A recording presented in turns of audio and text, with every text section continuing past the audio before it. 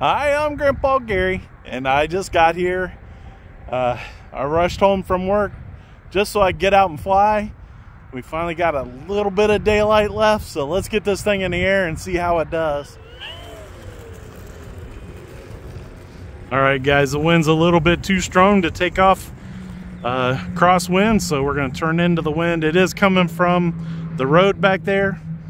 Let's get this thing in the air and see how it does.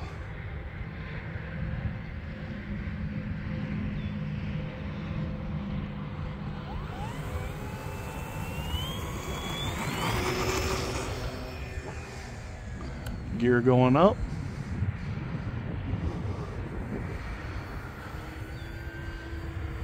It's looking good today, guys.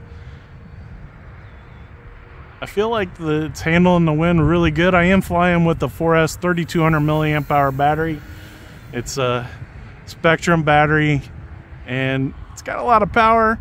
I believe I could probably get in an 8 to 10 minute flight if I really wanted to, but like always, I have my timer set to 5 minutes.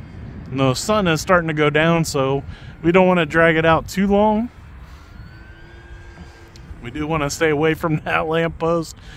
We know what it can do to airplanes. Goodness, getting a little too far away, so let's try to keep it in a little bit closer. Climbing up when I switch or turning with the wind, trying to do a little bit of a figure eight, getting some right and left turns in. We'll try a loop into the wind. Easy. Looked really easy.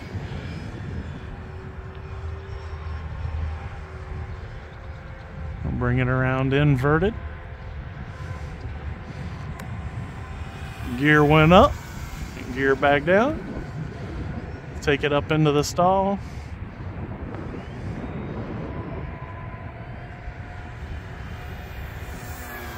About half throttle pass, guys. This airplane flying on 4S doesn't have to go super high speed on the throttle.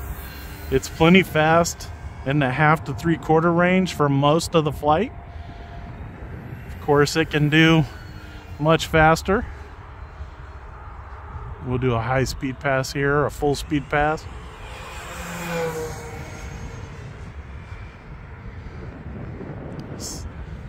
Letting it go out a little bit on the turn.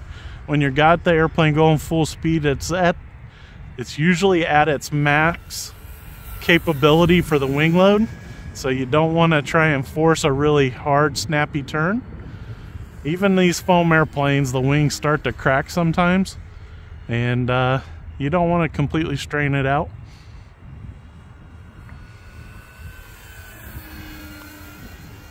Looking really nice.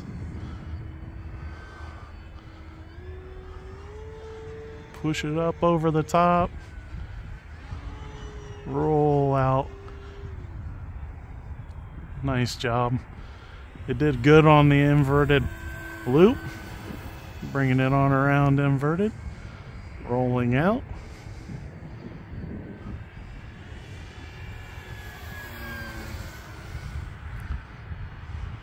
And start drifting away. The wind's pushing it out there, so turning back towards me.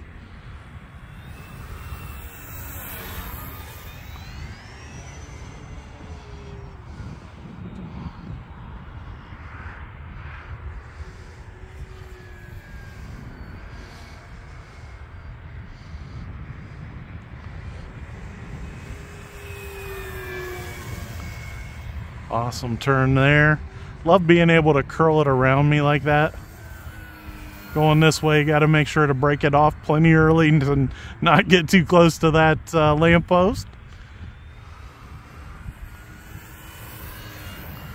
Getting super low over here where I know I don't have to worry about those orange rods.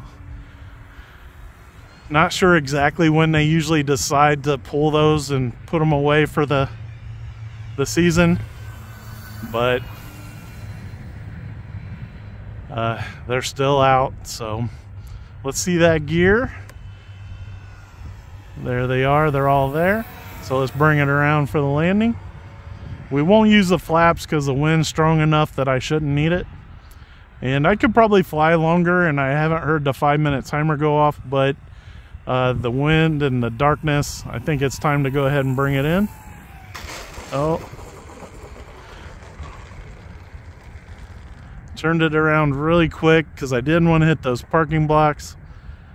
And but a super good landing. Pretty happy with that. It can definitely turn nice and sharp with that front wheel. The front landing gear really make some tight turns if you want it to. That's the E-flite T-28 and a 1.2 meter. It is really fun to fly, and I can't wait to do the new version of the Carbon Z. Another beautiful flight today, guys. Man, I'm just so blessed to be out here, and big thanks to the Lord for letting me be able to get out here and fly after work. It is starting to get dark, but at least I was able to fly. And T-28, man, what a blast. Like always, I'll have it linked down in the description box, and I appreciate everybody that watches the videos and all the big support. You guys are awesome, and I appreciate it so very much. Until next time, I'm Grandpa Gary, and I just got here.